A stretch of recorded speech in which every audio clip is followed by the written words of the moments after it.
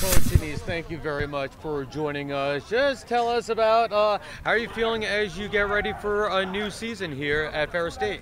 We're feeling great. The energy level is really high. Our guys, they pay a huge price in the off season to come out here and celebrate the great game of football. And so, ultimately, we're just excited to be here, and our energy level is awesome. We're just trying to grow every day. And as we're talking about the new season, entering this season, you are the #1 team in the country. How does that sound to you? It really doesn't matter much to us. We're focused on, just growth and we don't really pay attention to those kind of things. In fact, last year, I think mid-season, we were, for the first time in school history, I think ranked #1. And when it happened, not one single person talked about it, and nor will we talk about the rankings this year as well. We're focused on just trying to get better. And can you tell me, is there a little bit, what's like the mentality going into the season as the defending Division II champions? And is there sort of the sense that you stress to your players that, hey, we are the defending champs, there is a target, we got to come ready better than ever? Yeah, I talked about this a little bit yesterday with the target. And I just say I'm the target on their backs. I'm the target on my own back. I'm the target on my coaching staff's back. I'm the target on my players' back. It's my job to push them to be the best they can be, and so I don't think anybody feels it.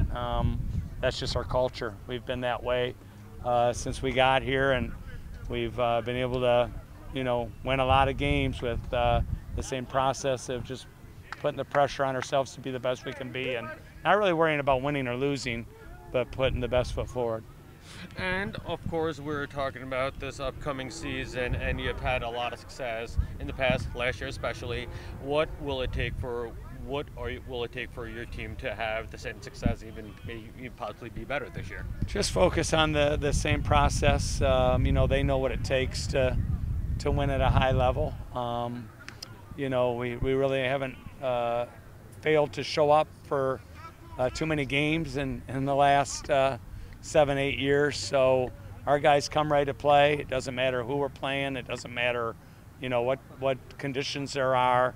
Our guys come to play, and so that's all we need to do is focus on the process that's gotten us successful, and keep on, being gritty and having high expectations for our play. And one last question, and talk about, I guess from what I heard, that there's going to be a quarterback battle this upcoming month throughout the training leading into the regular season. How are the QBs looking so far as you guys get ready, and is it still undecided as you still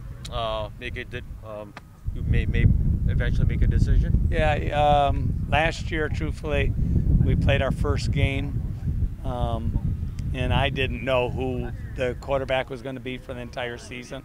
I actually played 4 quarterbacks in that first game, and all of them performed really well. And so we practice with multiple quarterbacks. In fact, right now we're practicing sharing reps with 5 quarterbacks, and so we'll see what happens. But it's just about developing them all in preparation for the season, and I really don't focus on who the starter is.